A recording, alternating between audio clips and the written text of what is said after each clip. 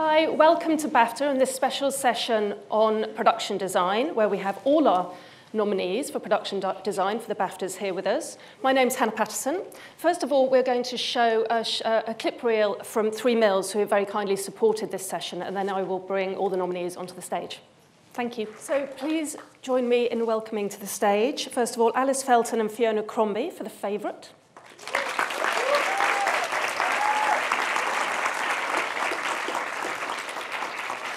Barbara Enriquez and Eugenio Cabellero for Roma.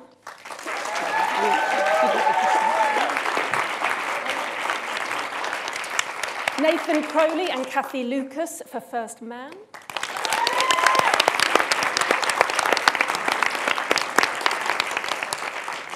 I've got room. And then John Myhre and Gordon Sim for Mary Poppins Returns.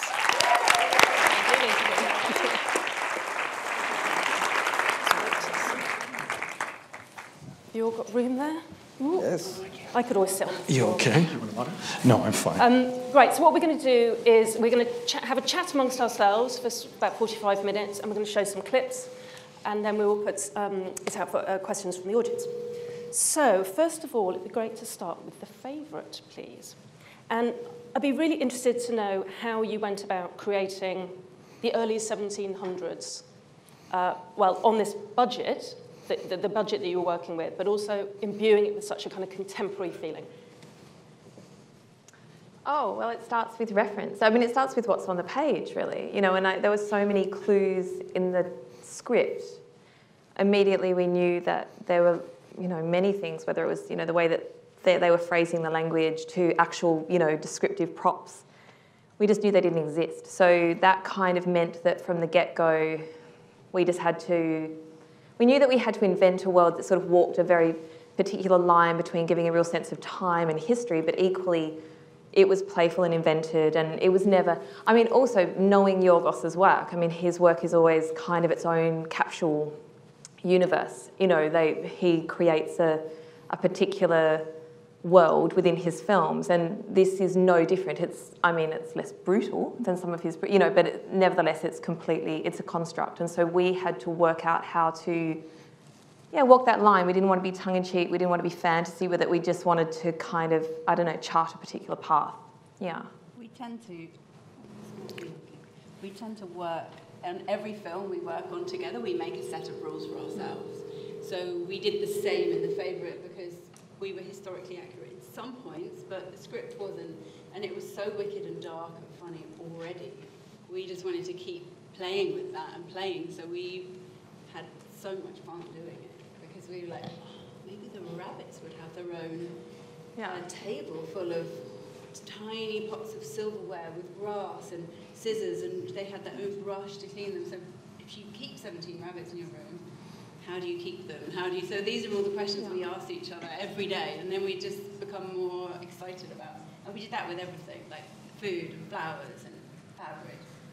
What I particularly enjoyed about it is how it has, although there's a lavishness to it, it has a very spare feel, and there's a lot of space in the film and in those rooms that they spend all their time in. Very interested to know how you managed to kind of create that.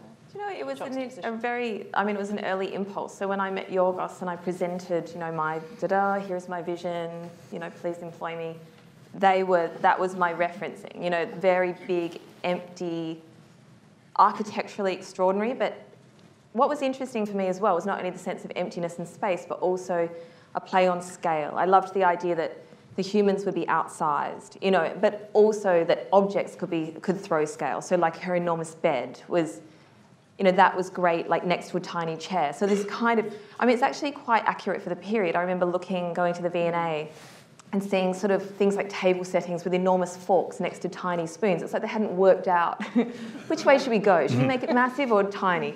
You know, they sort of hadn't worked it out. And I really loved that there was a sort of tension between that.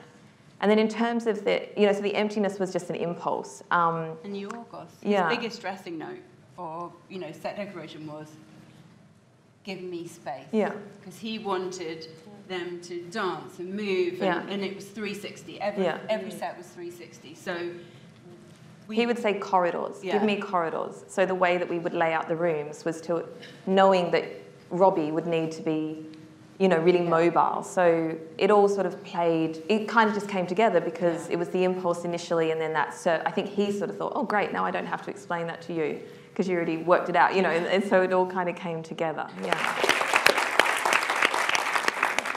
So tell us a bit more about the location, the house that you were working in. Well, we were just talking about this. So Hatfield, we were very blessed that we were there so much at prep, and kind of that we ended up having a construction building there. We built our carriages there. We had rooms full of flowers. So we almost could walk around. We could be dressing, and then we could pop in and check things. And we had such a good relationship with the people there that as we went, they trusted us more and more. And then, we wanted to strip that room out. That room is full to the gills of painting, and they did not want us to initially. And then we worked between us, and then so each, we were really blessed working there and having really good relationships. Was it a listed building? Were there things that you just can't change, presumably? Or could you dress everything? Yeah, we could dress everything, and we built in almost every room. So they allowed us, but it's very, there are people watching the whole time. It's very controlled, understandably. And so it just means that it meant that we had to be very organised. So there was no sort of, on a whim, let's, build something over there. You can't do that. You have to have the plans, and you have to have made requests. And so there's lots of things like that to be honest, it wasn't a problem because we were organised, but I felt like I was able to walk around that building and take so many cues from it that then we brought into our construction. We were bending and warping panels so that it all felt like it had been there as long as the house, So I really enjoyed kind of bringing my world and, pulling it all together. But, it just meant that you couldn't, it was just very, very controlled. But it doesn't feel like it was a restrictive thing. It feels to me like it was actually, it really kind of helped your process. I loved it. I actually loved working there. I think I just like that anyway. I really like finding a way to use a location and then you grow it. And also because, our story couldn't be told in Hatfield House as it runs. So finding clever ways to manipulate it, I think we got lots of added benefits. I love all the scars on the floors and, all the things that tell you that this is a living place. There's a humanity to that space that I loved, And just before we move on, I'm just also interested to talk a bit about palette, the kind of colour palette of it, because with Sandy Powell's costumes and how much you sort of talked about how those costumes were going to read into the sort of the palette that you were working with in terms of the design. Well, that was a bit of a wrestle. We had to really work out which approach to take with palette, knowing that Sandy was going to be, pretty much monochromatic. And so we basically, it kept coming back to simplicity, which might seem disingenuous because it's a very lavish environment, but actually it's really stripped out. We only used gold fabric the whole way through the film. In the same way that we only used wooden furniture or marble inlay. Like Alice said, we only have, all the china is blue and white. We just kind of went, if we just stick with the same sort of tones and motifs, it means it's not overwhelming. It also gave us a set of, a little path to follow, we won't choose anything except blue and white china. There's no conversation, we just kept, And also what's wonderful with this film in particular, because it does have it's a period film, it has such a contemporary feeling, particularly in terms of its themes. It really feels like that serves the story. So you're not looking at these characters who are sort of too adorned. Yes, exactly. You're really getting to the heart of it. We wanted our gold to be a neutral backing to these extraordinary costumes. So we didn't want to have all these colours fighting with the black and white. So then you can explore gold, and then gold becomes a journey. The gold is, different golds and textures in gold, and every gold fabric and the different silks. So that was really nice. It means you can go deeper into something, which was really nice. Let's move on to talking about Roma, which, again, a lot of it set in one location, the house, but then a lot of it also set very much on the move and in a city that you had to kind of recreate, Mexico City in the 1970s. What were the challenges that what were your initial challenges with those locations? Well, I think that, there were several challenges. One, that the city have changed a lot, really massively. We had a big earthquake that really hits that neighborhood or that area of the city that completely changed the face of the neighborhood. That was one of the biggest challenges. The other is that we were recreating the memories of the director. And then the method that he have chosen to approach to this film, which was not to share the script. Basically. So with anybody. With anybody. I read the script once the big sets were all, basically done. So how would this work? Basically, he said that he didn't want us to, let's say, take decisions based on the story, or not, let's say, the actions that the characters will have, but he wanted to talk about subjects like a socio-political context, or or let's say the destruction of a family, or the moment where the family changes, or where in this case the family, as the kids know, they split. So these subjects are the ones that he really wanted to point out. So we talked a lot about that. Then we had long conversations with him, basically saying, okay, let's try to make a set list. Okay, we'll do a set list. So how are we gonna do these sets? What do you want? How long? How big? How wide? And he tried to explain it, but it was always vague in a certain way. So we had to be prepared for everything. He would make a little drawing, but my lamp. Yes, this is my lamp, and then okay, what's that? So at the same time,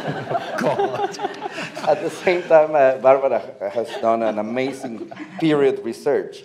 So this will be basically sit on the table for hours and hours, or walking through the city, looking for locations, or visiting the places where the real events took place.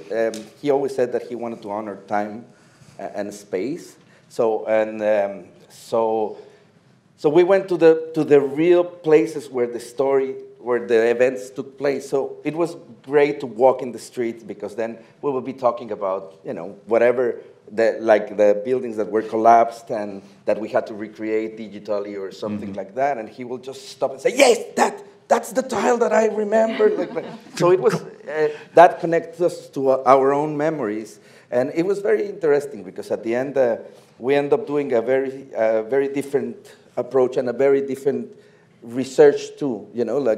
Because it was Barbara did a huge, as I said, historical research. I did myself, but then we went to the memories of we talked with our parents, because it's their time in a certain way, So we talk a lot there. We went to the family photos and look to those photos that are never published, because they are not iconic or interesting. But in those ones, you find a lot of details that are great. Those silly things that you say, well, I never will publish this or upload it in the internet. Those were great in order to have the details. So that was probably the most difficult thing. Then that forced us to take some big decisions, like building the big avenues, for example. But Barbara was saying yesterday, he tricked us sometimes, like saying, I don't know if we're going to go if probably I will do some coverage in the interior of the business. Like all the business that were in the streets, for example.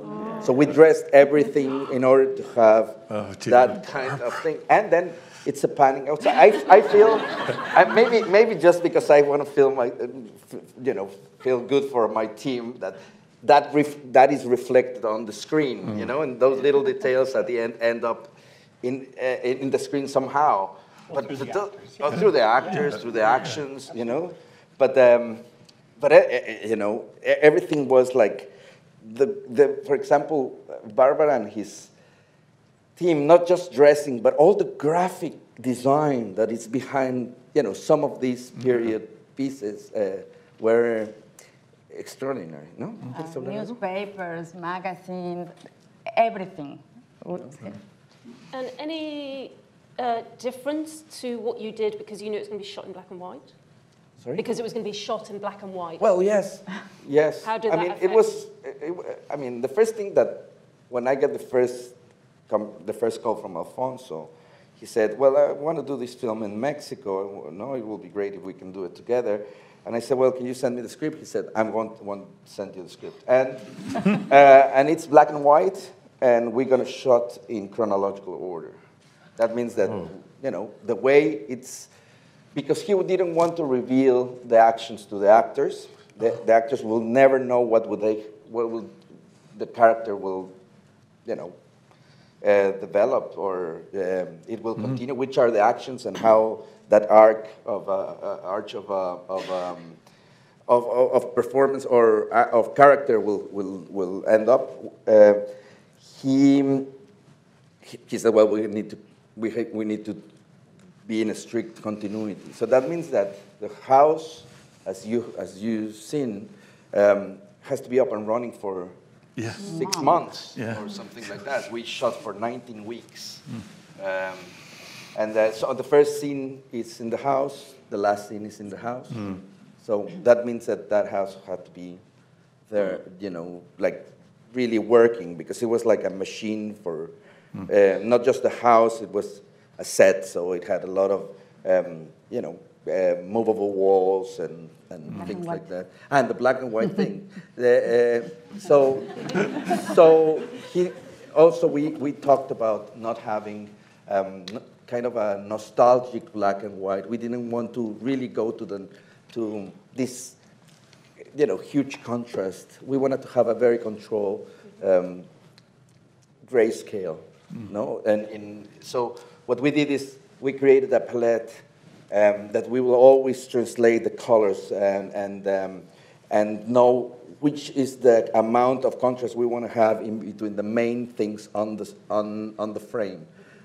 So that was always a guide for us. Sometimes those colors were absurd, like in real life. Like I remember the sofa in the house, which was crazy pink, you know, like but we found a lot of, you know, we knew that we wanted to be that kind of gray. We looked for the fabric that was the correct for that, and it resulted to be pink. So it was great. It was a little crazy up there on the custom on the clothes. Also, on the clothes we had the same. You know, like sometimes there was a strange color, but it worked very well in black and white. So what were the kind of discussions you had around setting that scene up? Well, first of all, you know, we did it in a location. This is a modified location, I would say in an 80%. So every material that you see there, it's basically, we put it. First of all, we said that we talked about the textures of the tiles. So those tiles that actually is the starting point of the film, like, we wanted to, those came from the original house of Alfonso that we couldn't shoot at, but because of different reasons. One is that the house has been modified many times. Then it was smaller than this house, so it was not comfortable to shoot. But anyway, it was impossible to shoot in the other house. So we decided to find a house that we could really modify. So we found this house that was slated to be demolished. Now it's 12 apartments. No, like so we just hold the demolition and get inside, transform it. You know, we reinforce the structure with engineers and really transform it in a big percentage. So those tiles, we needed to be real tiles because we will shoot for a long period of time. But those tiles are not existing no more. So we just went to find a retired artisan that he did the tiles in the same fashion that they were done. You know, the original house was built on the 30s. So this guy, you know, he was 80 years old, and he did these tiles for us. He took 3 times the time that he said that he would do. So we were just crazy. Luckily, the film got pushed a little bit, so we were on time. Then, obviously, the measurements of the car and the garage, we wanted to be because as you see it in the film, it was in real life, you know, like we had just a millimetric approach, and also there was the first scene of the film also that happens in that same location. There's water running into a drain, so we had to, you know, kind of understand what was the inclination of the drain that we needed for the shoot. We worked with the special effects in order to do that. So it was a fun thing to make. We decided to go to a location and not to a studio because we had a lot of non-professional actors. No, most of them, except Marina, is the first time that they had been on a set. So even if the set had those tricks, like we created slots on the roof, so we can basically have guillotine walls, so we can light and put the camera the way we want it through the roof. We reinforce the structure, cut slot, but most of the materials were real, you know. So we wanted plaster, real tiles, brick, in order for them to feel that they were basically in a house. And we did the same with the set decoration, no, Bárbara, en los cajones, no. So, No. okay.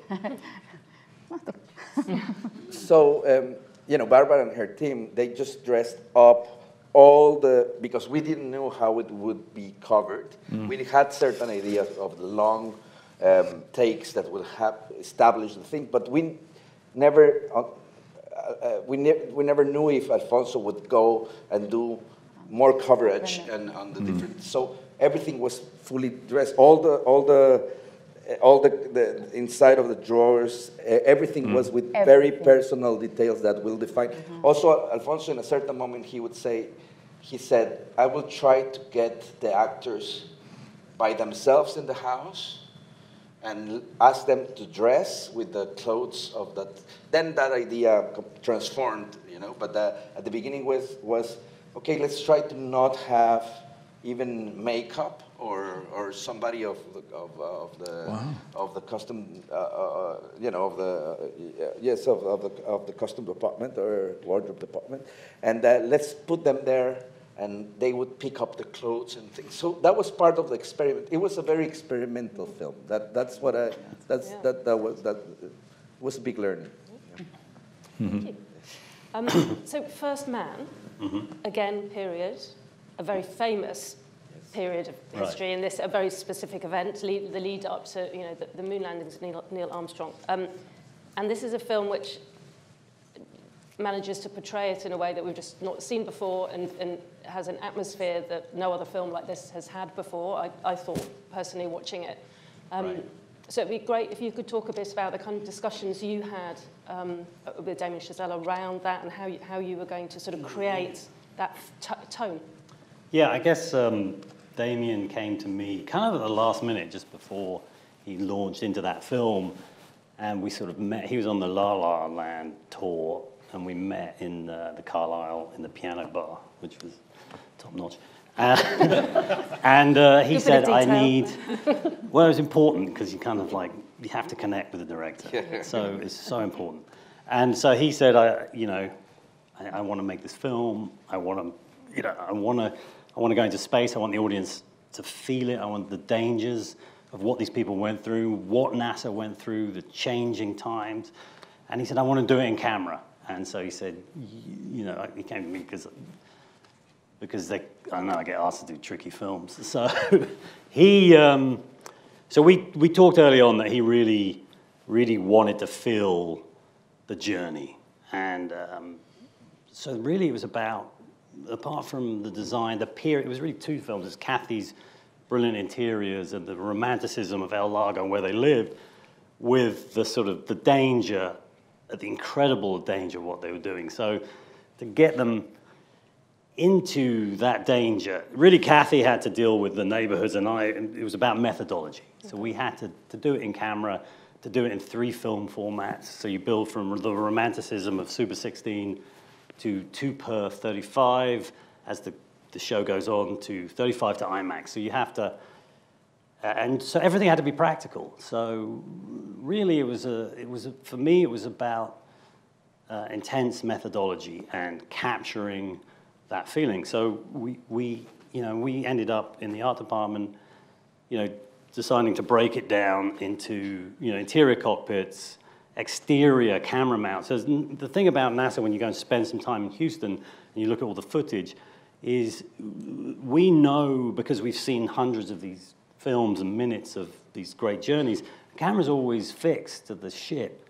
So to get the people there, you have to fix exterior cameras. So it's really hard to explain quickly, but so it's about exterior craft mount, and we use LED technology with great visual effects, adapted, orbit, Earth orbit and lunar orbit. So we could capture it all in camera with those finishes, and then we had to pull inside those craft, build them real size, which was a problem to get those actors in, so they would feel quite awkward. And we really had to sort of, I overaged every cockpit, because I really wanted to make you feel that they didn't belong in space. It was a tin can. They were testing every mission. They tested something new, like Gemini. There's so many Gemini missions. So how do you, they would go and test docking, spacewalking. So every mission there was intense first-time danger. So it was about putting the actors in there, and then really working backwards. So mid-ground was always miniatures, and I've done a lot of miniatures. We decided we'd just build them in the art department because as usual, producers, they don't want to pay for them, so we just built them ourselves. That's just the truth. They look at me like I'm out of my mind. But we've been doing it 100 years, FYI. So we built them ourselves. In fact, day one in the art department, we started building the Saturn V. So then, you kind of have to build down to how do you dock them? So it was, we sort of thought, well, okay, we're going to dock them. We're going to build these things full size because we need them everywhere. Then we're going to dock them on tracks, and so we can, when you look at some of that footage, we know if we craft mount, like when you dock into the Eugenio on the Gemini, you know that footage. You're moving around, so we can put you on a gimbal and have Eugenio come in. So, but these things are tiny, so we can just build them full size and just put them together. Like, there's nothing original about that. Should we have a look at the clip? Maybe so we didn't even get to El Largo, which is Kathy's world. Should we do that? No, we can do that before the clip. We'll do that before the clip. Like all the interiors, Kathy was... that's extraordinary. It feels like a whole other place. Well, that exists, hermetically sealed. I was really lucky because, all the major magazines, Look, Life, Time, they all were there in the homes with the astronauts' wives shooting all of this while they were up in space. So I had real reference, and we also had access to the Armstrong boys, who are now in their 60s. So I would call them up and say, well, what was in your room? What did you like? And it was like, oh, I loved peanuts. It was like things that you would never know that someone would really like or identify with. So I had them as well as all the photos. And then knowing that astronauts don't make a lot of money, so you didn't have to go to the high end. It was just a simpler time, so it was simple dressing. Yeah. And you really noticed the fact that they don't have a lot of things, unnecessary things. Right, because they didn't have the money. They weren't paid anything. Yeah.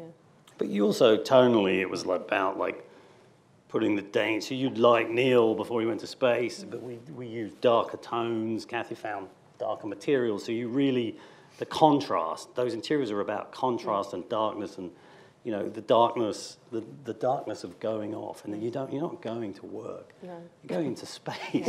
He's sitting there with his shirt and tying his suitcase.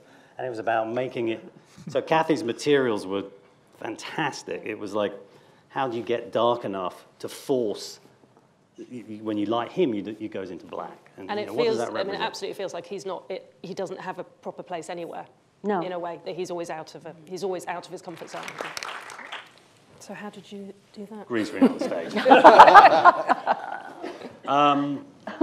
Well, that's what, weirdly, when you take on these films, I always believe in just ignoring the most difficult thing. Because you have to find it and feel it. So that ended up, it's just one of those crazy conversations with the location. We're in Atlanta, Georgia, which is the greenest place with giant trees. And I just, you go into locations, you will go, hey, do you have a grey quarry that's endless for miles by chance? And he looked and said, oh, yeah. And it was, so we found a grey quarry, which was just, and because we were in Georgia, those people are just lovely and helpful. So it was like, any chance you can dig me a bowl, 5-acre bowl with your big machines. And so really it became about, we knew we had to be outside and we needed at least 5 acres and we needed a powerful enough light to make the shadows correct. And there's not a chance, you can't do this inside. So Kubrick did not fake them. And so really it was about sculpting the landscape. There's so much documentation about their landing spots. So it was really just sculpting every little crater and rock. And we had to build the lunar module, which kind of had the top section for docking, so we just had to continue that build. And, as we come through there, it's in IMAX, and the point of IMAX is every astronaut I spoke to is there, because you're trapped in this tin can and you've done all this thing and you've managed to, somehow descend to the moon. Everyone after Neil, I don't know how Neil wasn't around, so we can talk to him, but Al Warden's, said all the astronauts were like, it was like a surreal moment. So we chose to put it into IMAX. So when you come through that door, it's an alien planet, which is what it is. So, and yeah, so it was, and Damien, insists that everything is specific and works, and so it was a lot of, just that, I forget what it's called, just the camera coming down and all that mechanism. It's an enormous amount of research, and NASA were great, and it was great having Apollo 15 astronaut on set with us, Al, because he was, he's in his 90s, and I said, hey, is that right? He said, I can't remember. He was like, I was 22. It's like, oh, yeah, that camera's over on the left. And then we come to Mary Poppins Returns, which has a very specific, obviously you're working with something that people have an affection for, the original film, so that you're working with people's memories of that film, but wanting to create something new and deciding to set it in the 1930s, London, as opposed to the original, which was Edwardian London, I believe. Yes. Yeah. So what kinds of discussions did you have around how to kind of create this world where, there was a depression going on, essentially, and then you have this amazing character who comes in and brings her own sort of vibrancy to this place? Well, the first meeting we had with Rob Marshall, the director, he said, we're not remaking Mary Poppins, we're making our own movie. And it was Rob who came up with this lovely idea to set it 25 years later. So the two little children have grown up, and Michael has kids of his own. And it was also lovely for us because the world they come into is so completely different. So the house was an interesting thing because it's the same house, but we didn't feel compelled to literally recreate it. And we wanted to tell a very different story. In the first Mary Poppins, at least at the beginning, the father was terrible. The father didn't really care about the kids. Everything was very prim and proper. The house was not a place that children or anyone would really like to live in. We looked at the movie a little bit, not too much. Just a little bit. But we noticed, like, right away, there isn't even a couch in the living room. Mm-hmm. It was not really a place for people to live. It wasn't really a family home. Mm-hmm. But our character of Michael grown up was completely different.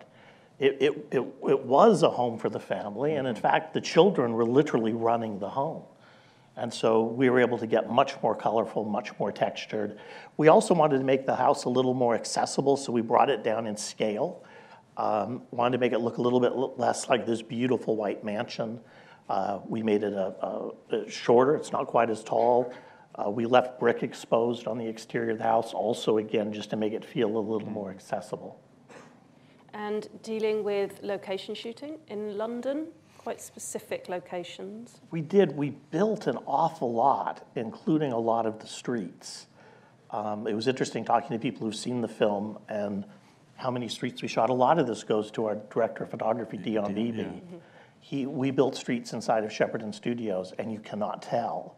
And we had a little bit to do with that, but I really give the major. Yeah, we go back and forth between set and location. The opening of the film is constantly going from a famous London landmark like the Tower of London to a street at Shepperton, to another famous landmark, St. Paul's, to something else we created at Shepperton. And we had to think it all through, and also luckily, well, we were just blessed to work with a great team.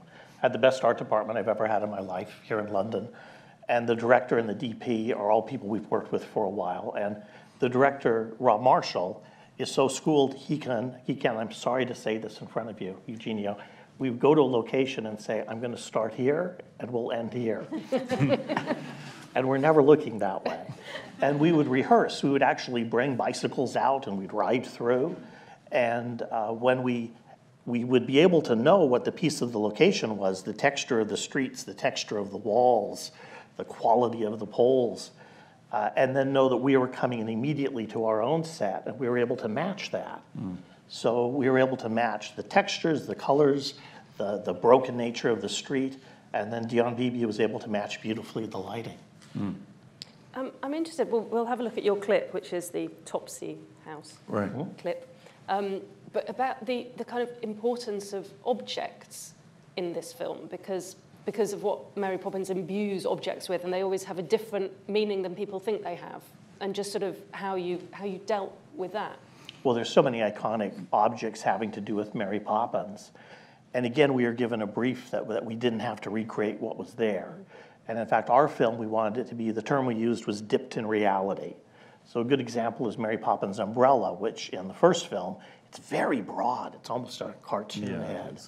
And we immediately said, well, no, we don't want to do that. We thought, wouldn't it be fun if we could create something that looks absolutely like a real umbrella, that if you walked into an antique store, and even if you weren't looking for a parrot head umbrella, you had to have it, because it was so fantastic. So ours is wood, but it's also it has inlays of ivory. There's some jewels, some metal inlaid into it. So it looks real, but it still had a magical quality to it. And we were working with children a lot in our film.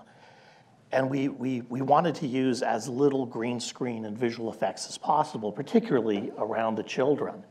So we created, Steve Warner, our special effects technician, created the umbrella that you could just hand hold. There were no cables attached to it. But it was all auto-animatronic. So that little parrot head could wink, it could talk, it could turn its head, it could smile. And we had a puppeteer who worked it remotely. It was all battery operated. And one of my favorite moments on the film was, we always have to show all these important things to the director and the cast, long before the moment they're going to use them. You can't just show up on the day. You have to make sure everyone's happy. And it unfortunately, because of the intricacy of all of the fittings to make it work, it came in not late for the shoot date, but it came in, we had 2 weeks before we were going to shoot it. And I chased the director around for 2 days, because it's very hard when you're focused on a scene to somebody come over and start talking to you about something that's going to be weeks later. And I finally was just at a point, I gotta let him see it. So I just walked by. We were shooting on 17 Cherry Tree Lane, which was a big set at Shepperton Studios. And I just walked over to him and handed him the cane and walked away. And he looked up and said, John, what's this? And the parrot head went, hello, Rob, how you doing? And he goes, what? He goes, yeah, me. And he just lit up. And it was extraordinary because you could hold this thing, and we had a puppeteer you couldn't see who responded to everything. So he immediately called all the children over. And so we lost about 20 minutes of shooting that day because the whole crew and cast is talking to the parrot head umbrella. But we got to do, like, the carpet bag was something that Gord shopped real carpet for. We were very lucky. I was shopping at Kempton Market, and we walked in, I don't know, 7 o'clock in the morning, and there's a carpet dealer that's right at the opening of that, and I walked in, and there was a small deco carpet lying there, waiting for me to find it, and I just knew that was the right carpet. We bought maybe 3 or 4 other carpets and took them back to Sandy Powell, our costume designer, and laid them out. I didn't say anything, and her eye immediately went to the same one that I, liked so much. And within minutes, we knew we had the carpet back. And it was one of the really sort of scary things that we were worried about doing. You know, because the original carpet bag was, well, in our opinion, maybe not so attractive. But, and we knew we didn't want to do anything like that, so. It had to be rather smart. Yeah, it had to be rather rather smart, as her costumes were. But it got resolved, honestly, in a matter of an hour or more. So both those props were things that we had worried a lot about that came together incredibly easily. So you had to create that absolutely as a, it sounds like an obvious question. There's never a question that it was going to not be a full set built upside down. Yeah. Because again, with the children, we just wanted to have something that they could react to. So it was literally a 360 set built upside down. I had my props team build the set out of rough plywood in the prop room right side up, because there was no way to dress it upside down. You had to physically understand it right side up. And so we shopped maybe 3 times as much as what you see on screen, because we didn't know what would fit where or how it would fit or how we would work it into the idea of that set. And so we built it upside down, we staged things, and then I built a scaffold unit, and I would go up on the top of that and lie down on my back and put my head over and look at the set upside down, but it wasn't revolved upside down, it was just merely upside down. So it became a very, very complicated thing for everyone to understand and get their heads around, particularly for the dance choreography, for Rob, for the cinematographer, Dion, everybody. Discussing the set took 2 weeks for someone to start understanding that up is down and that the ceiling is down and the floor is up. Or could we just move that a little bit because you were standing in the right side up set? Well, if you did that, then, you know, Mary Poppins would lose her head, you wouldn't see it. So it had to be very precisely set up, and then we measured everything. We cast and molded everything, hand painted everything, gutted all the furniture, and then it was mounted very specifically in the exact spot it had been on the right side up set. It was a very long process. We shopped for three months just on that set alone to find it. And then for 3 months after, we molded everything before it got installed. So that's incredible. Right, are there any questions out there? Yes, somebody here, please.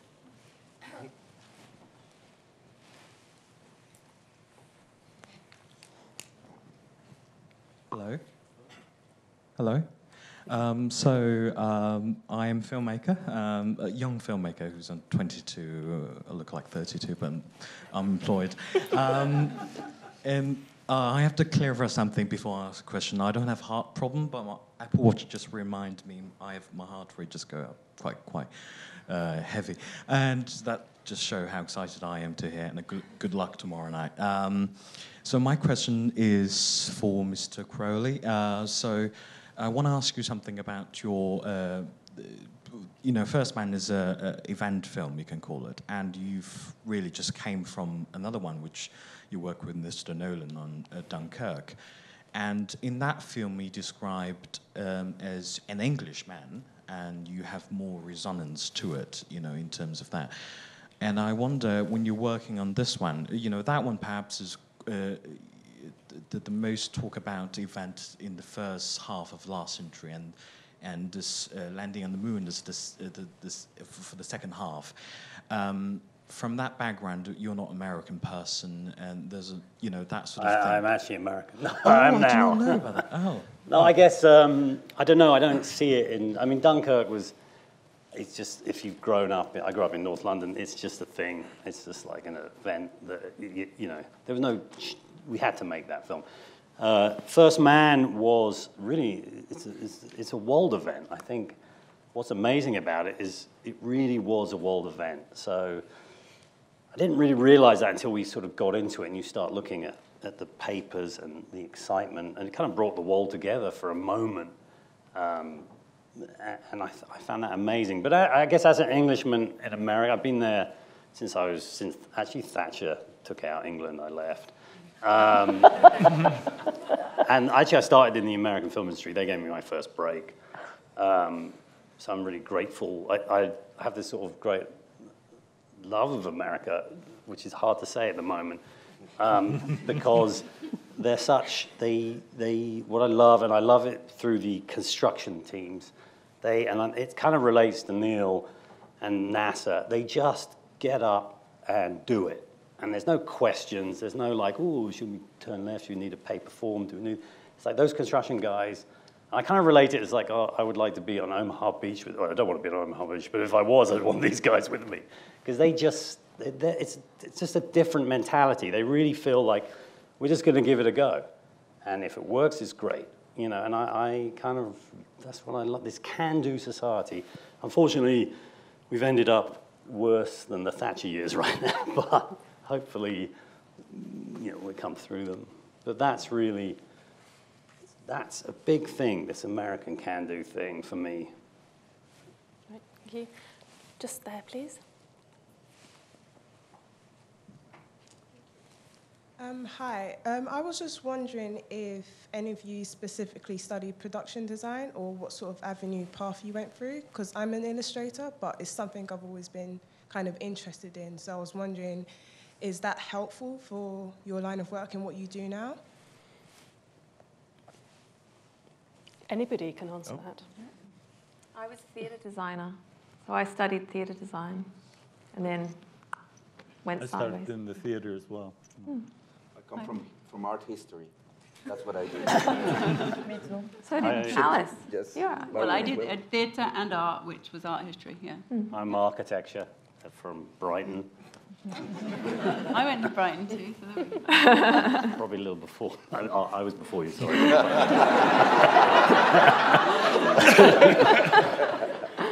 So When I was young, I didn't know if I wanted to be a director or an architect. And in college, I worked with the Seattle Film Festival. And that was the first time I ever met real directors. I met this enthusiastic kid who wanted to be an architect or a film director. 4 known directors said to me in a week, well, why aren't you a production designer?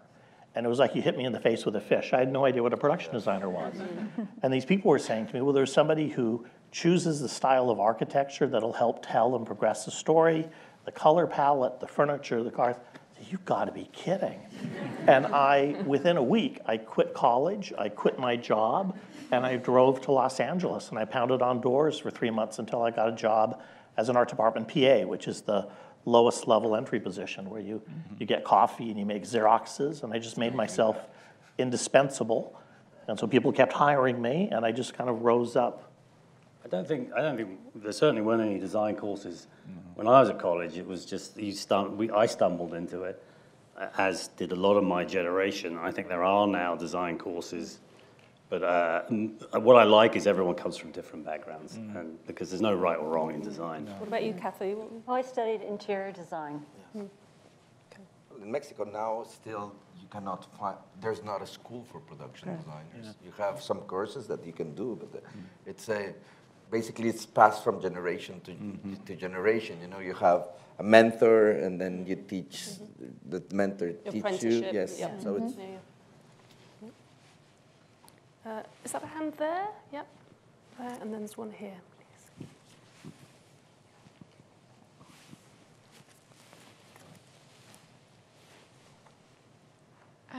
There are 2 of you, obviously, for each film, and it's, I guess, that you're production design and art director, maybe? Is that right?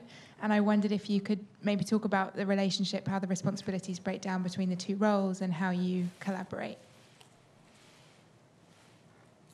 Well, it's really production design. I'm the set decorator. So my job is to deal with the interior furnishings, draperies, sometimes carriages, animals sometimes. And I work in collaboration with John. John and I have worked together for almost, what? Well, we have an unusual relationship. We work together so closely that we're a little more of a team than a lot. But the production designer is in charge of the overall departments and helps kind of organize props and set decorating, construction, paint, plaster, greens. And Gord deals with all the furnishings and all the fabrics and all the things that come onto the set. And it sounds like you were talking about you concentrate mainly on exteriors and you're concentrating on the interiors. Is that fair to say? Or there's quite a lot of crossover as well? This is the first time that we've worked together. Right, okay. So Oh, second. Well, Kathy was on Interstellar dealing with weird those things. books. I wasn't the decorator, but Yeah.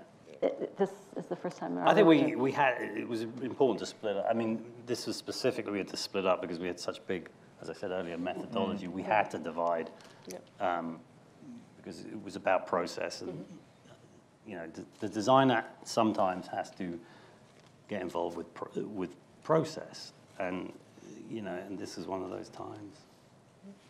Yeah, I mean, at the art department, it's really it's the result of a collaboration. You know? And for me, Barbara has been, you know, my creative partner, I would say, for many years. We worked together for, I don't know, like maybe 15 years or something like that. Then we stopped. Barbara now is a production designer, but she came. Basically, she decided to come and do set decoration in the film because it was a different and a special film. But for it's been always like this creative collaboration in general in the department and in the department. And with set decoration, I think it's a very natural bond for the production designer to really basically chat and analyze how to approach to a project. And for you too? We've made 4 films together now, and I started working in Australia on tiny little things, and I never had a set decorator. I think Alice was my first set decorator. So I know no other way. Like we just, you know, we have this. We're very close, you know. We're close as yes, absolutely. You know, we sort of start things and finish things. You know, like it's very connected. I think we've got time for just one more question. That was. Oh, sorry. Yes, here. Okay, so I just wanted to ask, from your first big job, how has your creative approach differed or evolved and changed from your last film? So the way that you go about a project, how you want to creatively approach it. Presumably every project is unique, so yeah. I mean, that's the fun thing about what we do is we get to work on such wildly different projects. And every project, the creative process and how you approach it is really completely different. Any other comments about that? Yeah, I mean, I would say that, you know, you're not, we're not, what's great is you're not just because you have all this experience, you have actually no idea how to do the next one. And so it's a journey, it's another journey which keeps you involved. And all you learn from your experience is the mistakes. You don't necessarily learn how to solve a problem. That's the journey. And that's actually what keeps me interested anyway. So. Yeah, well, that's exactly the most exciting thing is that even within a project, you don't know how you're going to solve in a specific set. And you've never quite done it before. Yes, and you have to basically try it. You know, like have an intuition, follow it, analyze it. You know, probably what you get with experience is a little bit more tools to analyze that thing, but still, it's a big question mark on how you're going to end up doing that. And to work with directors who completely understand that process as well and aren't going to get frustrated by that. Well, yes and no, you know. Like, forget that question, yeah. And for you, in terms of moving on and learning from, your most recent projects?